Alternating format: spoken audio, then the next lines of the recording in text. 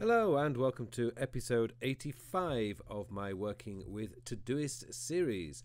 In this episode, I want to show you all about, or tell you all about, the new smart scheduling or scheduling function that has just been launched in all versions of Todoist. So it doesn't matter whether you're using the web version, the desktop version, or even the mobile version. In all cases, this new feature works on everything. And basically what it's doing is it's using machine learning to see how you are organizing your week and your tasks. Now, the thing that I'm a little bit interested about is how is it going to know how busy my days are when it doesn't actually have access to my calendar. So that's something that will be worth watching over the next few weeks, as this feature is going to is learning about my working week. So basically what it's doing is it's watching your habits. So it's, if you usually catch up on your emails on Monday morning, or if you're reading on a Saturday, it will very quickly learn that.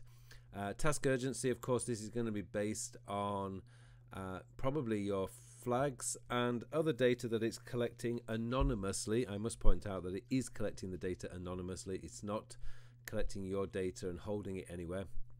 It's just randomizing it. Of course, it's going to understand work days versus weekends and upcoming tasks. So if you've got a task heavy day on, in my case, it would be a Thursday, then it would know that and it would not schedule a task for a Thursday. And of course, your daily and weekly goals will come into this algorithm I'm assuming they're using.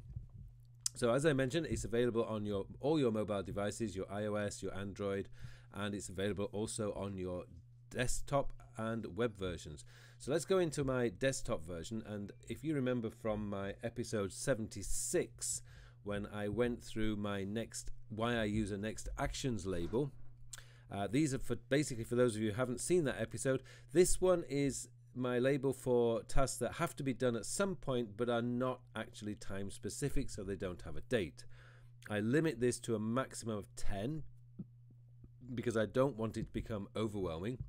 And at the moment I have 9, so I'm keeping up with my thing. Now, two ways of using this smart scheduling. First of all, I can click on the actual task and I can click on schedule, and it's going to go a little bit here and I can just click on that. Now it'll actually tell me which day it's going to schedule this, so I can decide whether to manually do it or not. So in this case it suggested a date for Tuesday, so if I click on that, it's going to give me Tuesday as the date. However, you can actually do this as a mass or multiple items. So again, if you remember how to collect, so you click on the shift key and click on there, and to select them all, just click down the shift key and then click down there, down on this one. So now I've selected all of these. If you go up to schedule, you will see that I've now got smart schedule here. So if I click on that, it's going to say, well, actually it's saying try it, so I'm going to try it. So now it's going to give me suggested dates for all of these, and it's actually a lovely way of actually dropping these down. So it's giving me the option to look at this, and I can actually remove the task from the smart scheduling if I think, no, I'm not going to be able to do that on Tuesday. Now, one of the interesting things I've noticed here is that it knows already that I am busy on Thursday, and it hasn't actually scheduled anything for Thursday.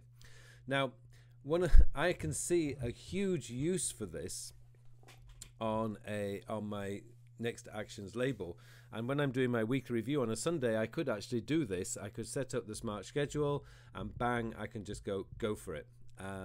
So there is quite a bit that you can do in here, but I really like the way that it's giving me the option, if I wish, just to remove this. So for example, click, I know on Tuesday I'm not going to be near a department store, so I can remove it there. Sorry, today. And actually I know I'm not going to be buying black shoelaces today, so I can remove that. And I can just click on update, and now it's just giving me the days that this, and it's actually nicely I do like the fact that it's actually nicely organized that for me. So that's a really, really cool way. So it's giving me the next 7 days. I can go into my next actions, and I can see here, like this one has now been removed, and so has the black shoelaces. So those 2 dates are not in, but everything else has now been scheduled for a day. That's a really, really cool way of doing it. And of course, as I mentioned, you can do this on your mobile devices just as easily. You've got everything here, rescheduling overdue tasks. So if you have an overdue task, you can just go bang and it'll give you the suggested dates as it's showing in here. Let me just zoom in there for you.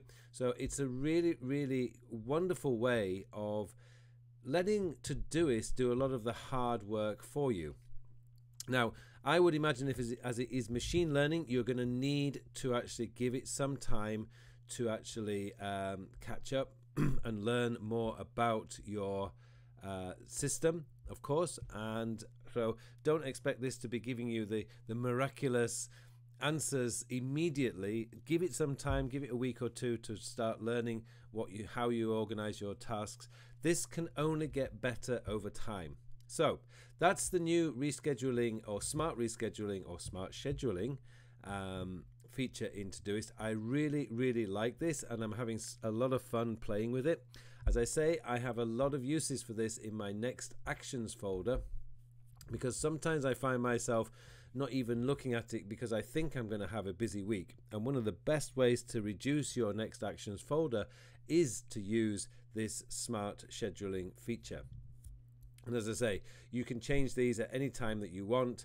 You can go in and change them. And when you do, if you're doing a mini daily review, let me think about that, a daily mini review, then you'll be able to just readjust things as and when or how you want to do it.